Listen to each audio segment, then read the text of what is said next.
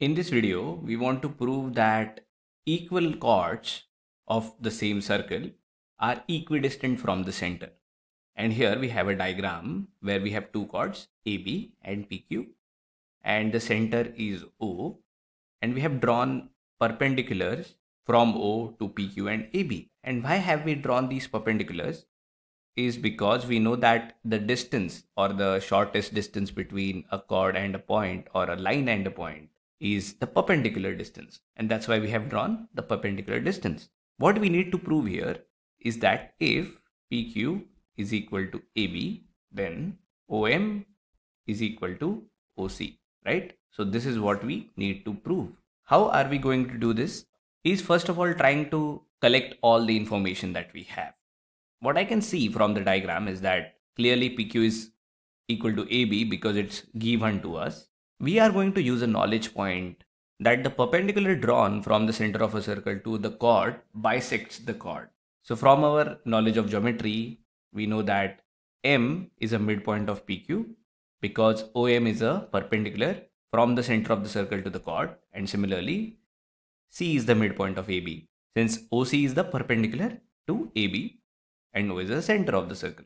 And with all these knowledge points, let's see if we can prove OM is equal to OC. Now let us first of all try and complete a triangle.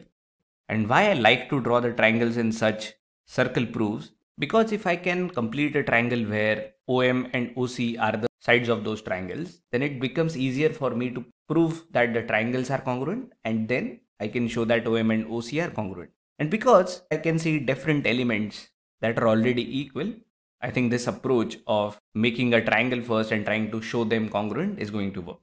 So we have completed two triangles.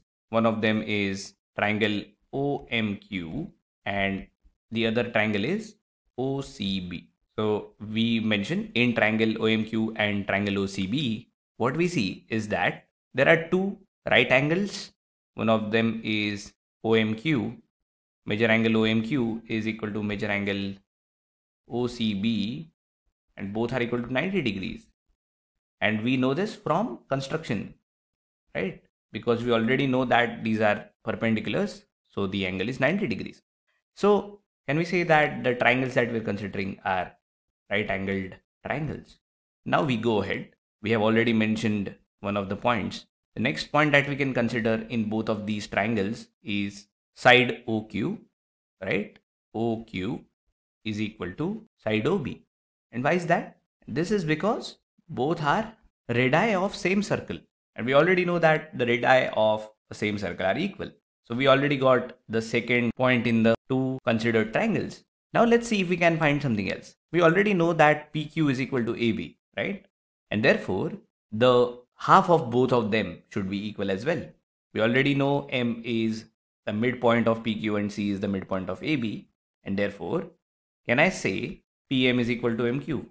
And because both of these chords are equal, I can also say that this is also equal to AC and BC. And we only want to highlight MQ is equal to BC, right? And so we will just keep MQ and BC here, right? Let me just write it well. So MQ is equal to BC. And I can say this is deduced knowledge from the fact a perpendicular drawn from center to the chord bisects it. You won't really have to write such a long reason in the exam, but I'm just writing it for you to understand. This is a deduced knowledge from the given point as well as something that you know from the geometry. So we have got three elements in the two triangles that we considered to be congruent or to be equal, and it is enough to show that the two triangles, triangle OMQ is congruent with triangle OCB. And which test that we used here?